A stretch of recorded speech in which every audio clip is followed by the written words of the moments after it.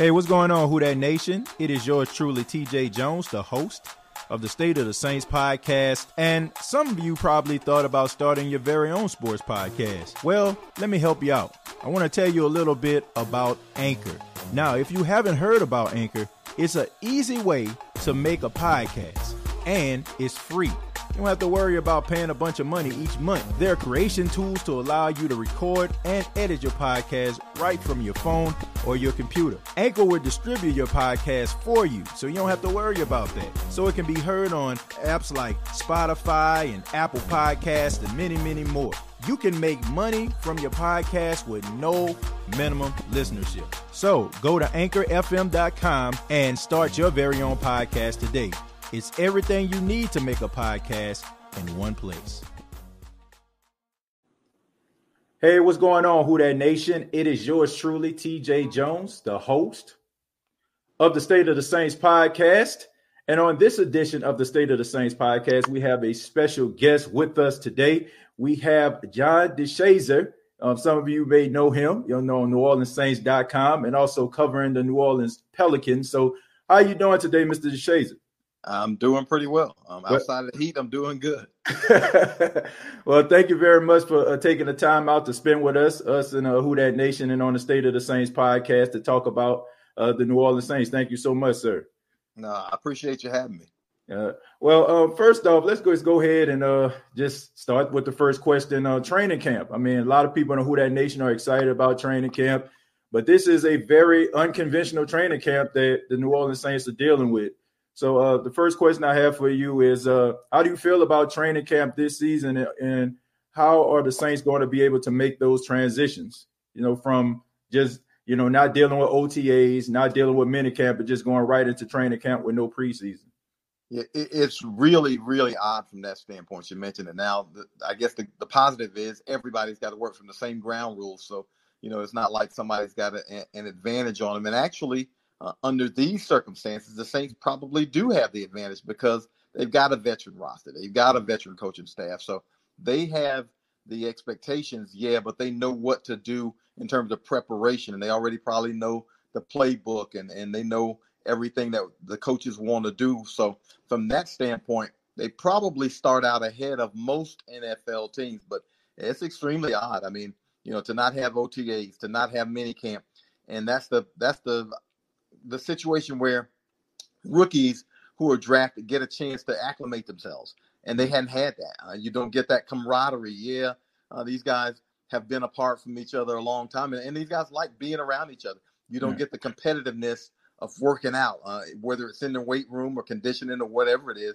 These guys are elite athletes, and they like to get out there and measure themselves against each other. And in OTAs and minicamp, that's where all those kind of personal battles start, right. DBs against cornerback. DBs against receivers and running backs against linebackers. You see a lot of stuff going on there, a lot of smack talk and a lot of good plays being made in those situations. So you miss all of that kind of stuff when you don't have that off season.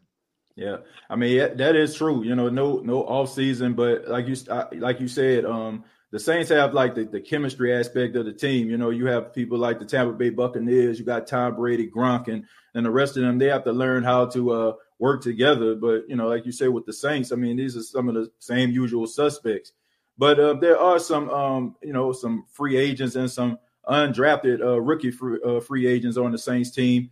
How do you think the lack of preseason is going to affect them possibly making the New Orleans Saints roster? Well, I think it hurts the undrafted guys the most because, when you draft a player, you've got something invested in him. So, you give him, every opportunity to make the team. That's just the way it is. That's life. Right. But when you're undrafted, you don't have any skins on the wall. You don't have that kind of investment in you. And think about it. If this year was last year and you couldn't have OTAs and couldn't have minicamp, does Deontay Harris make the team? Maybe not. And Deontay Harris ends up being an all-pro returner. So, you don't have those opportunities. You don't have the preseason games that you can get them out there and put them in the fire. Can you simulate that in practice?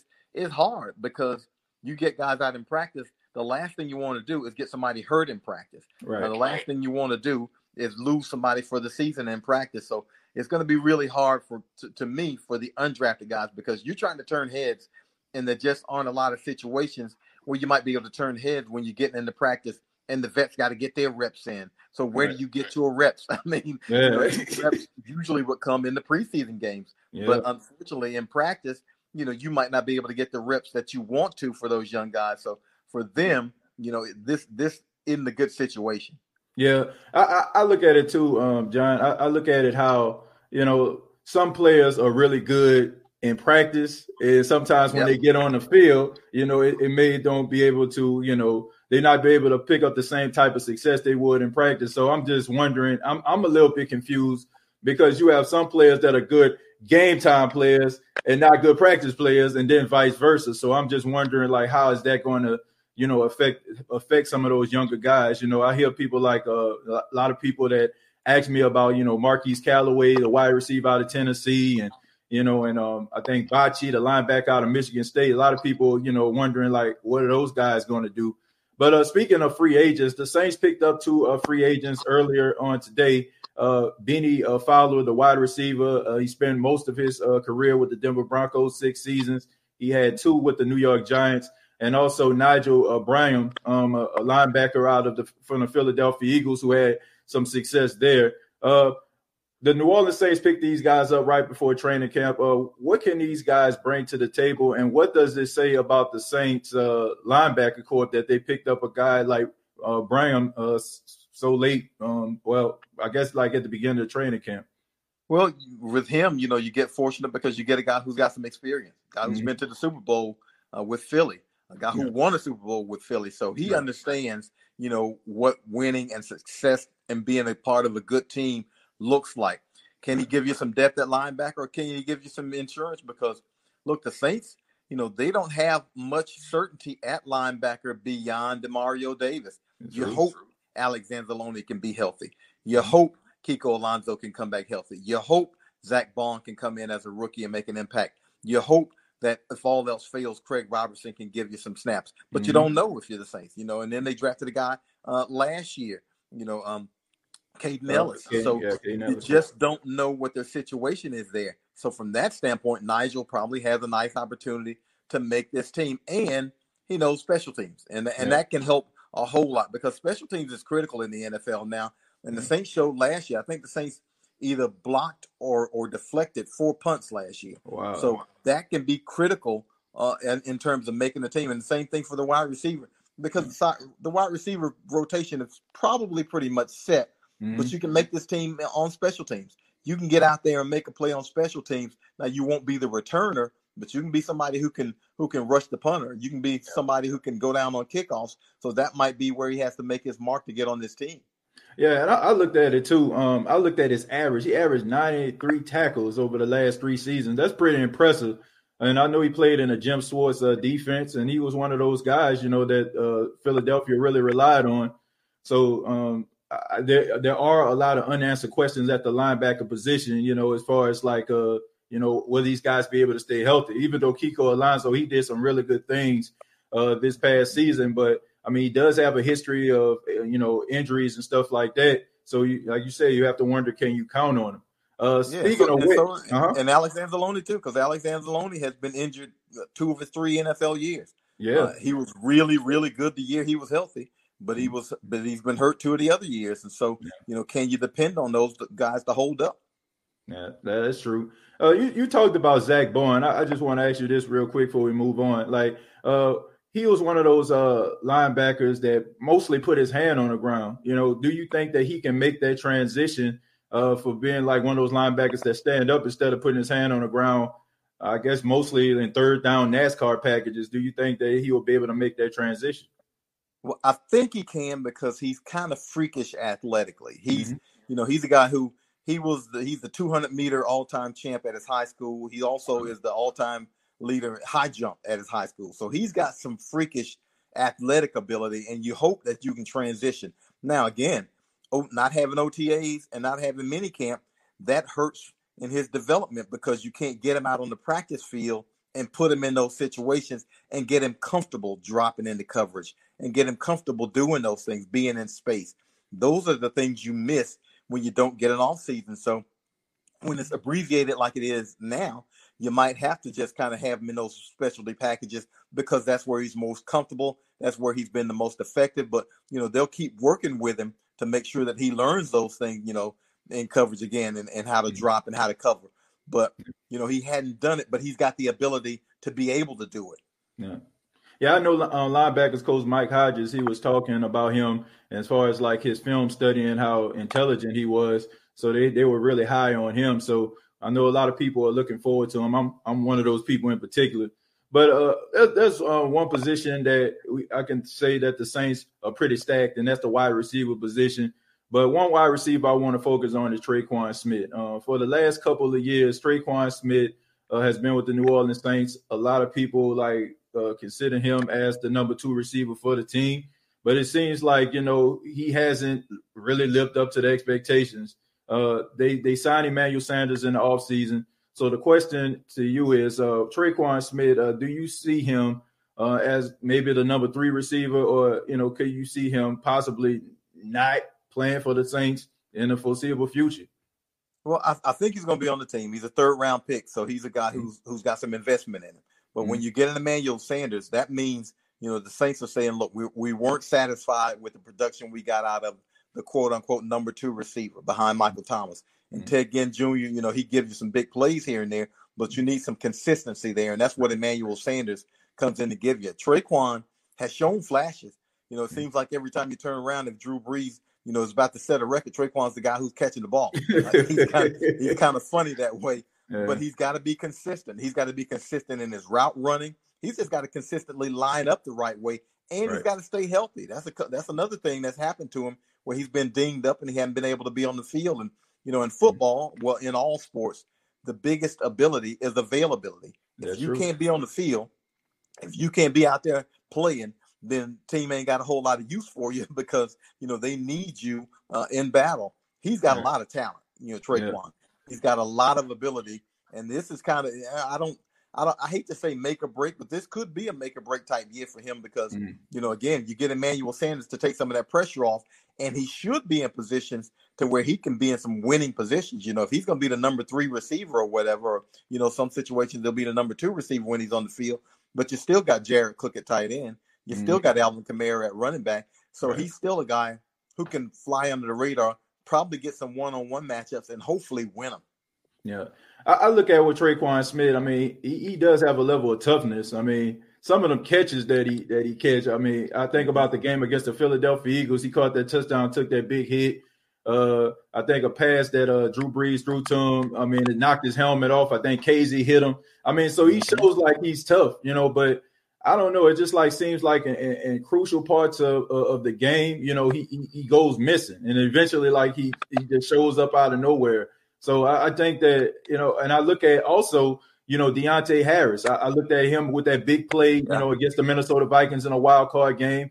If you notice late in the season, the Saints were using him in wide receiver screens. So it seems like they're trying to, uptick his snap count. So, and also Emmanuel Butler, another guy that a lot of people have questions about. So me personally, I'm wondering how is Traquan Smith going to be able to weather the storm and, keep his position with those guys kind of just lurking up behind him. But there's competition, and he going to have to fight for his snaps. I mean, that's life in the NFL. He's going to have to fight for him. He's going to have to earn them because you mentioned Deontay's coming on. He's obviously an elite returner, but if he can give you something at receiver, especially with that speed, then they're going to put him on the field. Yeah. And also, John, it's kind of similar to Tyreek Hill. Tyreek Hill, when he first came to Kansas City, he was just, known for being on special teams, a real fast guy, elusive. And eventually, he started working with Andy Reid, and now he's one of the best wide receivers in the league. And I know a lot of people kind of compare him to a young Tyreek Hill. So I'm interested to see if the Saints are going to, constantly use him and how, the offseason has really, worked for him. So also I want to talk a little bit about Drew Brees. There's a workout video that everybody's been talking about. I mean, Drew Brees throwing the football down the field. I want to know, did you see that video and what did you think about it? Well, I've seen it, and you know what? He's, one thing you can say about this, if the guy's got a weakness on the football field, he's going to look for a way to get it right. Mm-hmm. He's he's fanatical in terms of his fitness, and so the talk the last 2, 3, 4 years, I guess, might be his arm strength. And can he throw the deep one now? Do the Saints challenge it deep? Can they stretch the field? Well, if they got somebody that can stretch the field, can Drew even get it to him? Well, obviously, this offseason, that's something that he said, you know what, I'm gonna see what I can do to improve in that area. So, it doesn't surprise me that he would do that, because he comes back with something new or tweaked every year, where he's saying, you know what, okay, how can I get this better?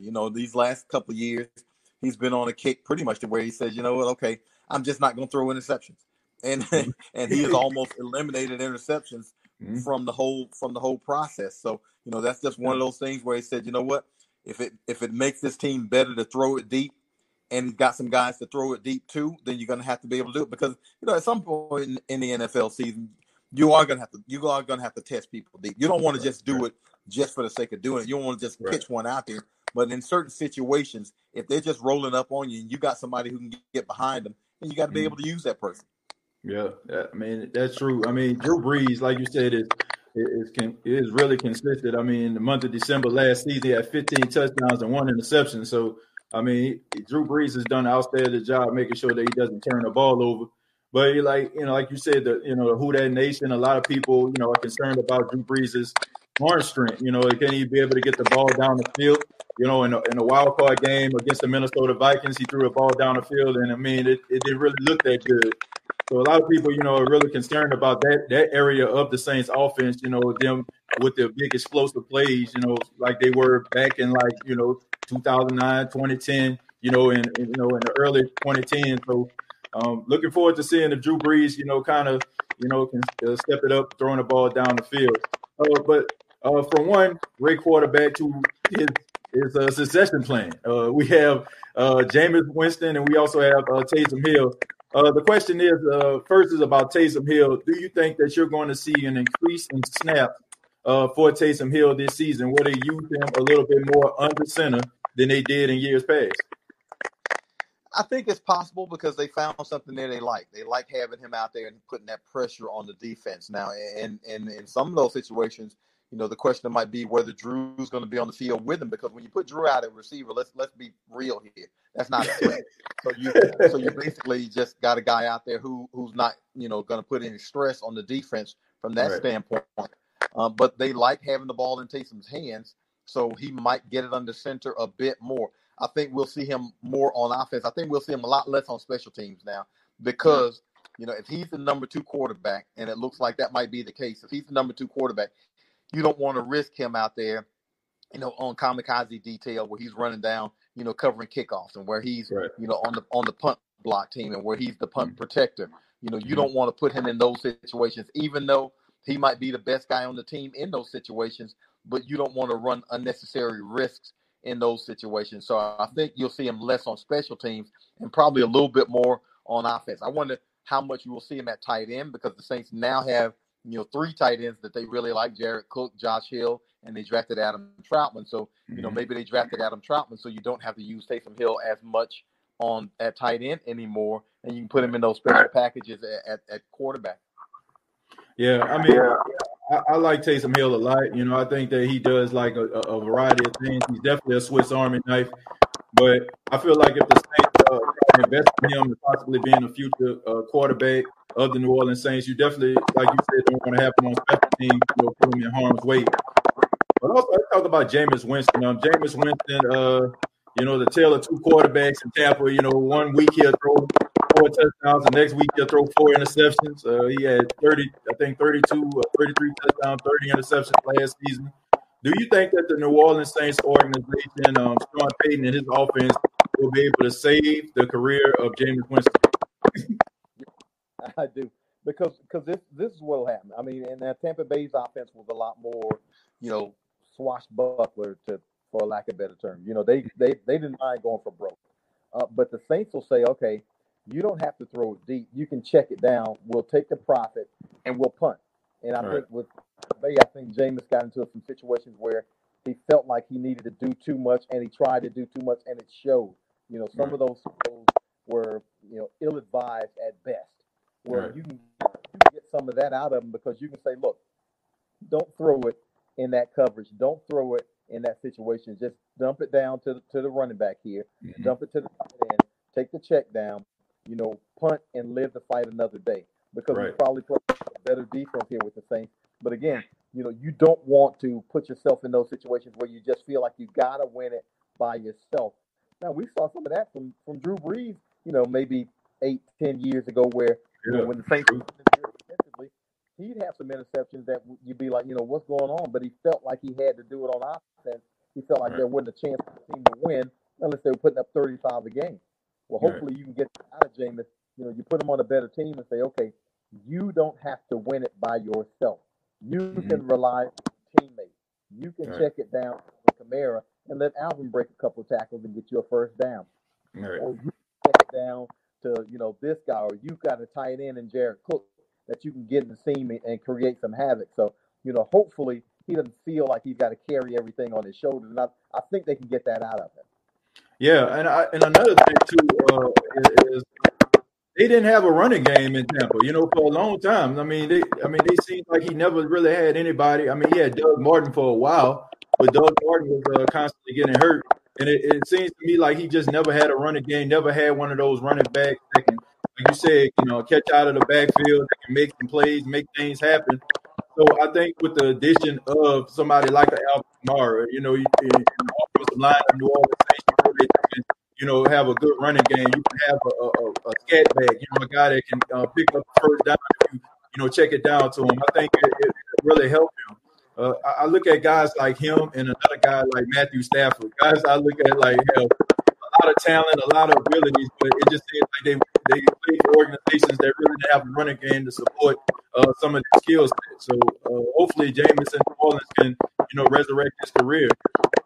Another person played for New Orleans, went to Philadelphia Eagles, came back to the Saints in the offseason, Malcolm Jenkins. My question to you is, how do you think Malcolm Jenkins is going to help the secondary of the New Orleans Saints this season?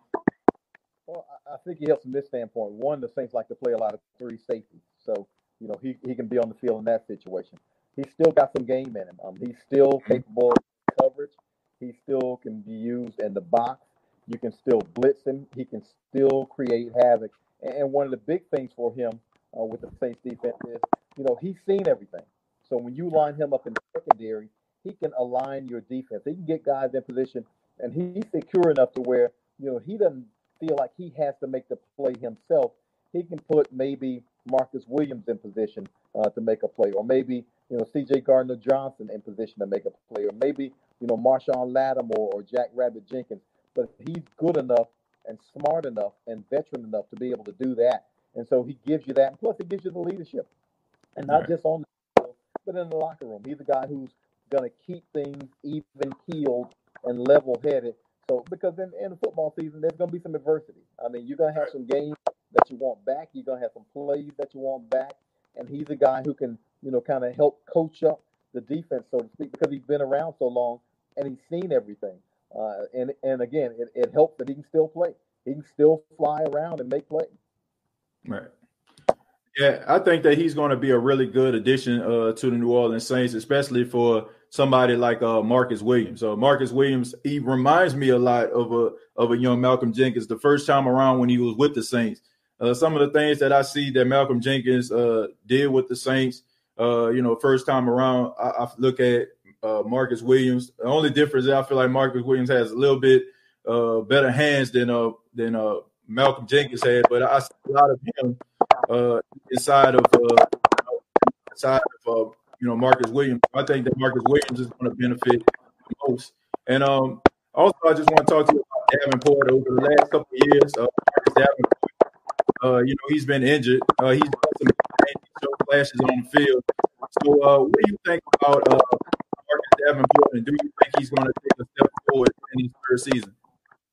Well, that's the big thing. You just mentioned it. It's availability. Marcus has got to be on the field. When he's been on the field, we've seen the progress. He looks like he can be a monster, and he's had some monster plays, but he's got to be available. He's got to be on the field. He can rush the passer. He's lean looking, but he's a lot stronger than he looks. He can get around the corner, and of course, it's going to benefit him to have Cam Jordan on the left side. He's on the right side, and then you got David Onyemata and Sheldon Rankins if he's healthy in the middle. Yeah. So all things benefit him, but he got to be on the field. He's got to be healthy. Right. Last year, even in his absence, what can happen for a guy who's on the field enough? Trey Hendrickson had a really nice year for the Saints, getting sacks. Those could have been Marcus Davenport sacks if he'd have been healthy. So he's just got to be healthy. He got to be on the field because he's got ability. He's got talent. He's freakish athletically, but being freakish athletically doesn't help you a bit if you're hurt and you're inactive for games. So hopefully he can put together a really healthy season. If he's healthy and he's on the field, I think we'll see the numbers. Right. Yeah. I look at him. I see like a lot of talent. He reminds me a lot of Jadeveon Clowney as far as his ability and skill set. So I think that he can do a lot of great things. I mean, he's really good at run stopping. I think according to Pro Football Focus, I think he's like in the top 5 in that category. So I just think a lot of people just want to see him play a 16-game season, and see what he actually has. Because I mean, I think he had like a stretch before he got hurt. I mean, you can arguably say he was one of the best defensive lines in the league at that time. He ended up getting injured, and it's kind of just went out the window with that. But another person, I have to talk about is Cameron Jordan. Now I've seen an interesting stat. He played 9 seasons and he has never missed a game, which is incredible. So I just want to know, what do you think about Cam Jordan, and why doesn't Cam Jordan get the recognition that most defensive linemen get for being great? You never see him like mentioned among some of the best defensive linemen. It don't seem like he's ever up for Defensive Player of the Year. So why is it that Cam Jordan has become one of the most underrated defensive ends in football? Well, a lot of it has to do with, I think, his unit not having equal success. Saints defense, if you've got a great defensive player, but your defense is ranked, 20th or whatever, and people tend to overlook it and say, okay, well, how good is he if his defense ain't top 10? So I think he's been shorted from that standpoint. But man, he's a monster. I mean, a couple of years ago, he had as good a year as a defensive lineman, as I've seen anybody have in terms of sacks and tackles for loss and batted passes. And I remember he batted one up and caught it for a touchdown. He's got those kinds of skills. And he's got them, and he's relentless. A lot of guys have talent, but not a lot of guys put in the kind of work that Cam Jordan does. And that's not to slight, people's work ethic. He's just maniacal. He's crazy work. I mean, after practice, he's running sprints, and he's always lifting. He's always looking for something else to give him an edge. I've never seen a man, play football the way he does and have the amount of energy that he does, down after down after down. He plays the run. He obviously sacks quarterbacks. Mm-hmm. And so it's no surprise that he gets results because he's just relentless. And you go back to his rookie year, I don't think he got one sack his rookie year. And he got that in like the last game of the season. Mm-hmm. And now all of a sudden, he's number 2 in franchise history in sacks. Mm-hmm. That tells you, production he's had the last couple of years. He's just coming on stronger and stronger and stronger. And, it only seems to get better. And you mentioned he hadn't missed a game. It ain't because he ain't hurt. He's had all-season surgery the last couple of years.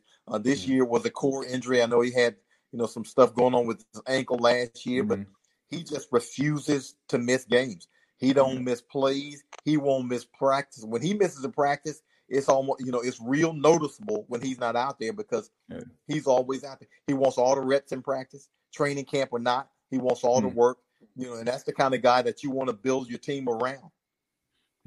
Yeah, absolutely. And let me ask you this: there was a debate that you and Cam Jordan were having during the interview about Eli Manning, and that interview actually, I think it was on Undisputed with Shannon and Skip. Did you think at that particular time? Did you think that debate was going to go viral? No. I mean, we were just talking. We were just kind of BSing around. I mean, we were talking, we were BSing around, and the cameras were going. But I mean, I didn't. I don't think either one of us thought a whole lot of it, which is why we were talking the way we were talking. Right. And next thing you know, it's all over TV, and I'm like, oh my God, I did not, and my face wasn't on there, but one of my homeboys back home, actually, he called me up and he was like, "Was that you?" And I was like, "Yeah." That was me. But yeah, we did. I mean, now he might have. I don't think he thought so either. We were just, because me and him, we'll talk like that in the locker room. I mean, we'll go back and forth and just kind of, BS around. So I kind of felt like that was what that was. I didn't think a whole lot of it. The next thing I know, it was all over the place, and I was like, just. Some folks in the building weren't all that happy about it. Let's put it that way. Well, I know it was some great content, and I know a lot of people, around the Who Dat Nation and around the sports world enjoyed it. But Mr. John DeShazier, thank you so much for your time. I really do appreciate it. Thank you for being a part of the State of the Saints podcast, and I know everyone in the Who Dat Nation is looking forward to your intake and everything like that, your insight, for this upcoming season. So we're looking forward to it, sir. Thank you so much. Well, TJ, I appreciate it. I appreciate you having me, man, and let's do it again. Okay, will do. Thank you so much, sir. All right. All right. Take care. You too. All right, ladies and gentlemen, Mr. John DeShazier. Yes, sir.